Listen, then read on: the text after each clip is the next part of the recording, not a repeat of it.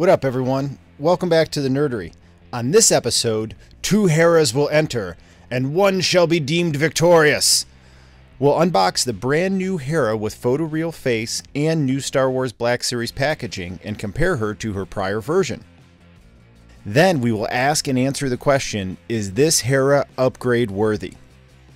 Stay tuned until the end for the photo montage and to get my take. If you're someone who likes to collect figures and keep them in box like I do, this packaging is very alluring. Top of the new box is a clear viewing window with a diagonal cut. Moving to the front of the box, the top has a Star Wars Black Series logo, the figure Hera Syndulla, her blaster. The bottom has a purple stripe with Star Wars Black Rebels, and then her name Hera Syndulla is written in purple.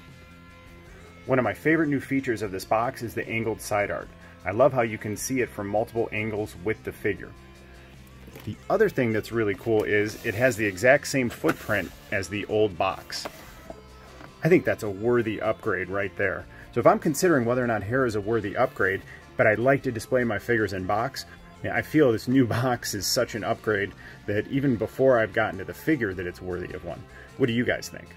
Side of the box has grayscale art with the ghost on top, and then Hera with an eyebrow raised, and that really cool purple flowing up through the bottom. Starting at the bottom, you have number 5 Star Wars Rebels, more of the art from the side of the box, Hera Syndulla's description, and the Star Wars Black Series logo.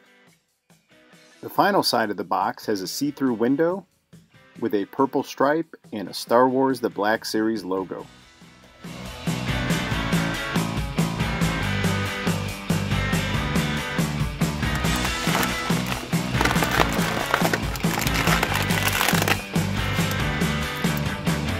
Hera Syndulla is a Twi'lek that was born 29 years before the Battle of Yavin. She's the daughter of General Cam Syndula. After seeing the devastation of the Clone Wars on her homeworld of Ryloth, Hera trained to be an expert pilot, left Ryloth as the captain of the Ghosts, and started her own resistance movement. Wow, dude. First impression is she's a beautiful figure.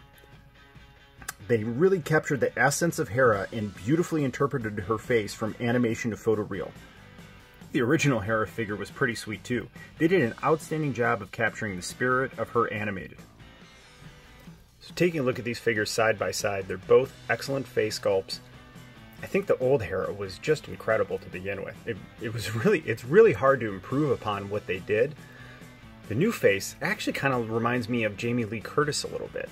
Doesn't it? When you look at it from the side right here, I'm going to put up a picture on the video. Tell me that doesn't look a little bit like Jamie Lee Curtis. That's actually pretty cool. The new face sculpt really just looks more human than cartoon.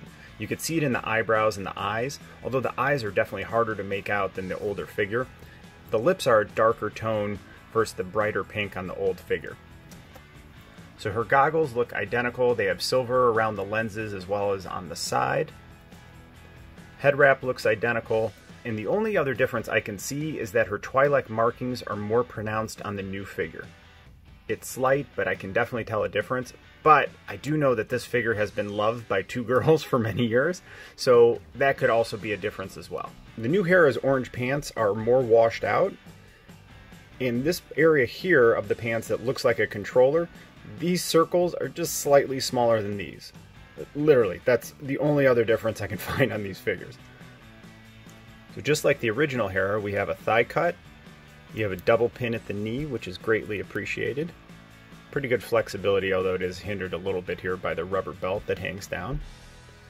Hera still has a holder for her blaster on her right ankle. And thankfully she doesn't have high heels, these are boots. Rocks all the way back, wow, and all the way forward, and then tilts side to side. Dude, that's impressive, look at that. Twi'leks must be real flexible. So new Hera's head articulates down very nicely. Back is slightly limited. And then she has some side-to-side tilt as well. But I do always appreciate a little bit of head tilt and flexion, and her figure is very limited. The goggles move, but they flex right back. You have 360-degree movement at the shoulder, comes all the way out. You have 1 pin at the elbow, 360-degree turn. The wrist moves at 360 degrees and has inflection back. The other wrist has inflection up and down. She has a swivel at the hip, nice rotation side to side, back and forth, pretty typical of a female Star Wars character. Hera's blaster is tiny to say the least.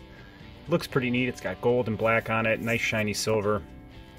So let's put it in her hand, and she doesn't have a trigger finger, so you have to put it in place pretty gingerly, but if you rest it in there, she can hold it in place like that and pose with it. So it looks pretty cool with her, and I do love how shiny that gold is. Alright, it's time for some playtime. Here's Hera scaled with Ezra and Sabine. Which Sabine is that? The new or the old? And the MVP of this wave so far, Zeb. I got Zeb crouched down a bit because one of his ankles is wobbly, and that's the best way for me to get my figure to stand. So wow, dude, he towers over them at 6'10". Hera is 5'9", and Sabine is 5'7", and I know Ezra's shorter than them.